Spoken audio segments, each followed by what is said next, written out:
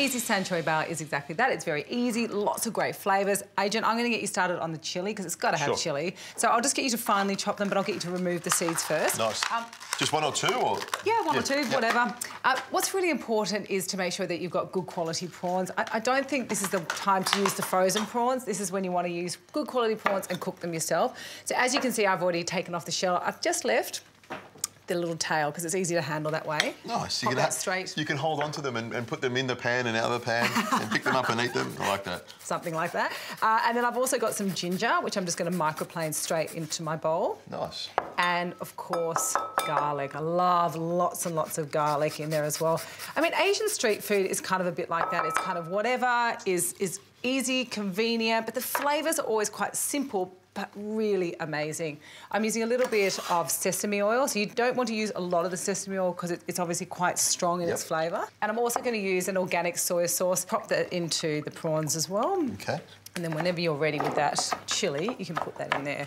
So just give this a mix through. You could leave this to marinate again. Obviously, that flavour would permeate all the way through the actual prawns themselves. Oh, my God, smell the soy and the ginger and the sesame. It's amazing. It's such a strong smell. It's a great smell. You almost don't need the chilli, but we need some spice in there as well, don't we? The chilli. Chilli's got that capsaicin. It's a thermogenic, gives you metabolism, that boost. But forget all of that. It's just, it's tasty. I love spicy food. There we go. I'm getting the rush along here to finish this chilli, aren't I? There we go.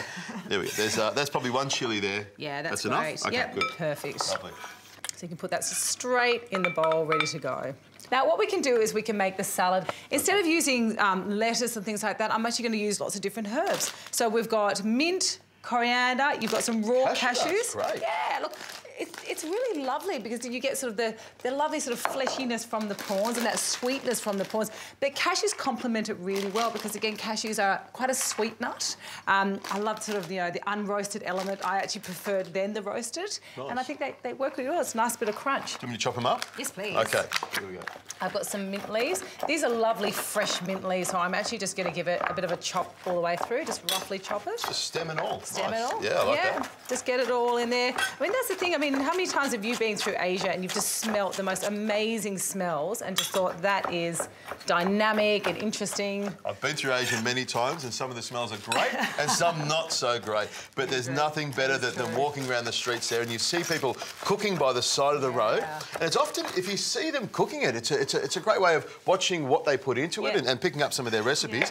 But it's also the food that's cooked on the side of the road is the local food and it's often the freshest and most vibrant and flavoursome there is. You know, I travel a lot to Bali. It's one of the places in Asia that I absolutely love. And I love going to the warongs and seeing, you know, how they actually, like you said, combine different flavours. Some of them are quite intense. You know, they love to do a lot of salted, heavily salted squid and things like that. Couldn't get my husband Michael to eat any of those.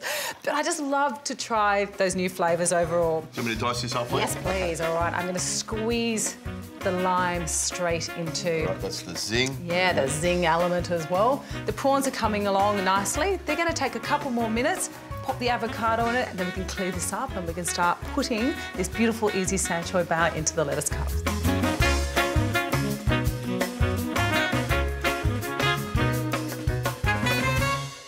I've let these prawns cool a little bit because what you want to do is you just want to give them a bit of a rough chop and that goes straight. Look how meaty those prawns are. And I will say, Zoe... I know, I do like that part. You've left a little bit at the bottom. Here you go. You can have all of them.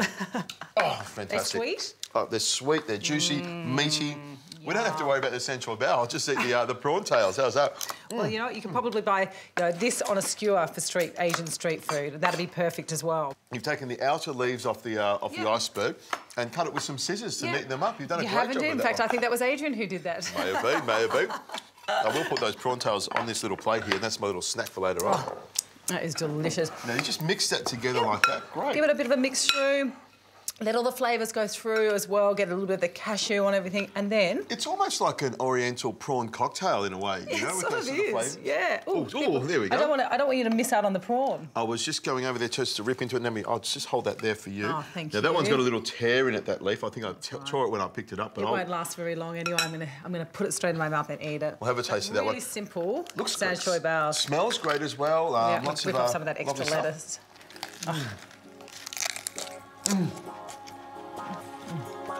Love it. Really good. Lots of great flavour in there. The fresh herbs are amazing. It's almost like an Asian taco as well in the shell. You pick it up and eat it on its side.